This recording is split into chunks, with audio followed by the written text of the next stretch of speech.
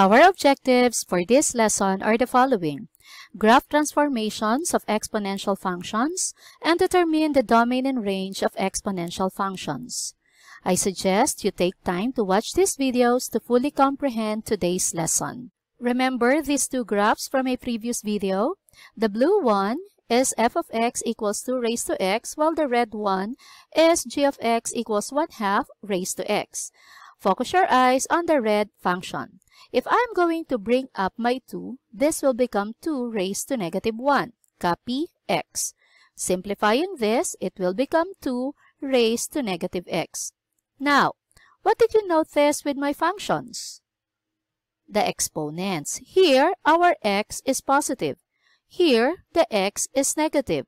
But it doesn't do any changes with our graphs. So what do you think is the effect of having a negative exponent? G of x equals b raised to negative x reflects the graph of f of x equals b raised to x about the y-axis. So there have been a reflection about the y-axis. That is the effect of having a negative exponent. In the previous slide, we learned the effect in our graph when we make our exponent negative. Now, what do you think is the effect if we make our base negative? So, negative b raised to x reflects the graph of f of x equals b raised to x about the x-axis. So, this time the reflection is about the x-axis. So, it will look this way. So that is the effect when we make our base negative. It will reflect about the x-axis. Now let us continue. We already have negative 2 raised to x. This is the orange graph. What if I want to make my exponent negative again? So what will happen to my graph? From what we have learned, when we make our exponent negative, it will reflect about the y-axis. So, the graph will reflect about the y-axis. It will look like this. That is the effect of making your exponent negative. Now, let us combine all the graphs that we formed. So, this is our mother function. F of x is equal to 2 raised to x. When we made our exponent negative, it reflects about the y-axis. So, this is the graph, the red one. Now, going back to our mother function, when we make our base negative, the graph reflects about the x-axis. That is the orange one. And finally, when we make our exponent negative, this is the violet, the graph reflects about the y-axis once more. So, this is the graph. Let us do some more transformations. What if I add a little something to my exponent? Like this, g of x is equal to b raised to x minus c. My mother function is f of x equals 2 raised to x. You already know the graph of it. What if I make it g of x is equal to 2 raised to x minus 2? So what is the effect of minus 2 in my exponent? So g of x equals b raised to x minus c makes the graph of f of x equals b raised to x move c units to the right. Mind you, to the right if it is negative. So, this means that my graph will move 2 units to the right. Let's make use of a reference point. I'll make use of the y-intercept, 0, 1. If my graph will move 2 units to the right, then this should end here. Now, let us push our graph 2 units to the right. That's it. So, the asymptote is still the same. It now passes through the point 2, 1. Now, let us determine the domain and range. For our mother function, we already know that its domain is from negative infinity to positive infinity. And the range is from 0 to positive infinity. Now, for our g of x, the green one, the domain is also the same from negative infinity to positive infinity. And the range too, it's from 0 to positive infinity, 0 not included. So meaning, adding negative 2 to your exponent does not affect the domain and range of your original function. Now let us have g of x is equal to b raised to x plus c this time. So from my mother function, I'll make it 2 raised to x plus 1. What is the effect of adding plus 1 in my exponent? So this will make the graph move c units to the left. If it is positive, then it moves to the left. So this means my graph will move 1 unit to the left. Let me use again our y-intercept 0, 1. And if the graph moves 1 unit to the left, then it should pass through this point. Now let us pull our graph 1 unit to the left. That's it. Determine now the domain and range for the original function. Nothing changed. Negative infinity to positive infinity and 0 to positive infinity for the range. For the green graph, that is still negative infinity to positive infinity and from 0 to positive infinity for the range. So adding a positive number to your exponent does not affect the domain and range of the original function. What if the transformation is like this? G of x is equal to b raised to x plus d. So from my original function, I'll make it 2 raised to x plus 3. So what is the effect of adding plus 3 here? G of x equals b raised to x plus d makes the graph of f of x equals b raised to x move d units up. So whatever is the number here, that is the number of units that your graph will move upward. So it means that my graph will move 3 units up. So let me use again the y-intercept 0, 1. Moving the graph 3 units up, then this should falls here. Now let us push our graph going up by 3 units. That's it. Now, let us determine the domain and range. So for the original function, f of x equals 2 raised to x, the domain is the same, the range is the same. How about for g of x, the green one?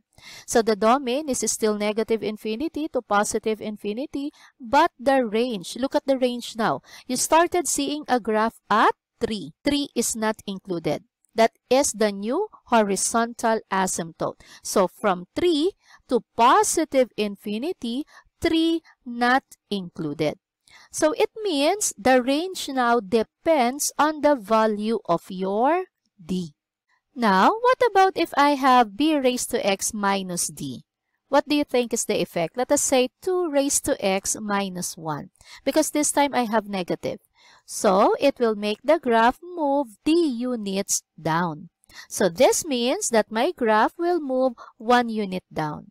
Using again the y-intercept, moving the graph 1 unit down, the new graph should pass through here. So let us now move our graph down. That's it. For the domain and range of the original function, of course, is still the same. Now, for the green graph, the domain is still negative infinity to positive infinity. But for the range, you started seeing a graph at negative 1. Going up. Negative 1 not included because this is the new horizontal asymptote. So from negative 1 to positive infinity. So once again, the range depends on your d. Let us study another transformation. This time, let us multiply a constant to a constant raised to a variable. Let us start with a constant greater than 1. So let us say I have 2 times 2 raised to x. So 2 raised to x is the mother function. I just multiplied 2 here in front. So what will be the effect of this? It says here, g of x equals a times b raised to x stretches the graph of f of x equals b raised to x by a factor of a. So this means my graph will be stretched by a factor of 2. And how can we show that? By multiplying the y-coordinates of f of x equals b raised to x by a. So again, let me use the y-intercept 0, 1. It says here, multiplying y-coordinates. So the y-coordinate of the y-intercept is 1. Let us multiply it by our a, and our a here is 2. So 1 times 2 is 2. So meaning, the new point now is 0, 2. So this is the point. So the new graph should pass through this point. Let us now graph. Okay, let me clear this one. The graph did not move up. Notice the horizontal asymptote remains the same. That is the x-axis. The graph was stretched, meaning it goes a little bit faster going up. So that is the effect of multiplying a factor greater than 1 to your original function. So once again, you just have to multiply the y coordinates by that a, and that a is your factor. So here, our y coordinate is 1 multiplied by 2. That's why we have 0, 2. Let's try to have another point. This point is what? This is 1, 2. So let us multiply 2 by 2. So we will be having 1, 4. 1, 4. Correct. Our graph passes through the point 1, 4. Now, for the domain, nothing changes for the original function. For the transform function, the domain is still the same, negative infinity to positive infinity. And for the range, also the same, from 0 to positive infinity. So this means multiplying a factor greater than 1 to your original function does not affect the domain and range of the original function. Let me just continue. Allow me to put a negative here. So what again is the effect of this negative? The graph will reflect about the x-axis. So this point will reflect here. So 0, 2 will now become 0, negative 2. So let us now reflect our graph. So it will be like this. For the domain, there's no problem. It's still negative infinity to positive infinity. But for the range, be careful. So it started at negative infinity up to 0. But 0 not included because 0 is actually the horizontal asymptote. Now let us have value of a that is less than 1 but greater than 0, such as g of x is equal to 1/2 times 2 raised to x. So what is the effect if your a is less than 1 but greater than 0? It shrinks the graph of f of x equals b raised to x by a factor of a. So this means that my graph will be shrunk by a factor of 1/2. And how are we going to show that again? Just like what we did in the previous slide. We just have to multiply the y coordinates by a. So my y coordinate is 1, multiply that by 1/2, that would be 1/2. So the new point is 0, 1/2. So now let us sketch our graph. So let me clear on this. The graph did not go down. It was shrunk. You will notice that the horizontal asymptote remains the same, which is the x-axis. But the graph goes a little bit slower going up than the usual. So that is the effect if you multiply a factor that is less than 1 but greater than 0. For the domain and range, for the original function, of course, is still the same. For transform function, we have the domain negative infinity to positive infinity. And for the range is still the same, 0 to positive infinity. Let's do extra challenge, combinations of the transformations that we discussed earlier.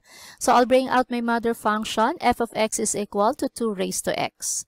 Now, because of negative 2 here, it means that my graph will move 2 units to the right. So let us move my graph 2 units to the right. Then, because of positive 3 here, it means that my graph will move 3 units up. So let us move this 1, 2, 3 units up. And because of negative here, this means that my graph will reflect down. So let us reflect this graph down. Now, let us determine the domain and range. Of course, the domain is negative infinity to positive infinity. For the range, it started at negative infinity up to positive 3. But 3 is not included. So, negative infinity to positive 3. Here are the summary of what we discussed: transformations involving exponential functions, the reflection, the horizontal shift, the vertical stretching or shrinking.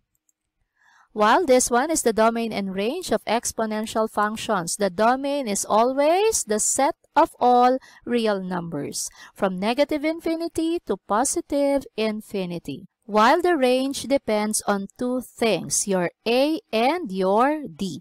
If your a is greater than 0, then your range is from d to positive infinity. But if your a is less than 0, your range is from negative infinity up to d. Now let us check your understanding. Pause this video for more time.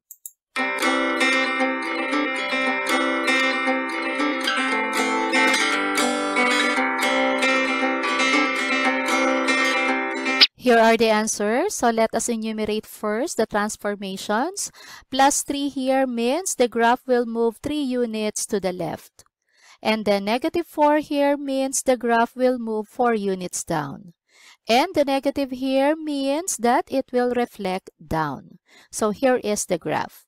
Now, for the domain and range, of course, the domain is the set of all real numbers. And for the range, since our a is negative, so it is from negative infinity. And our d is negative 4, so negative infinity to negative 4. Negative 4 not included. Gets?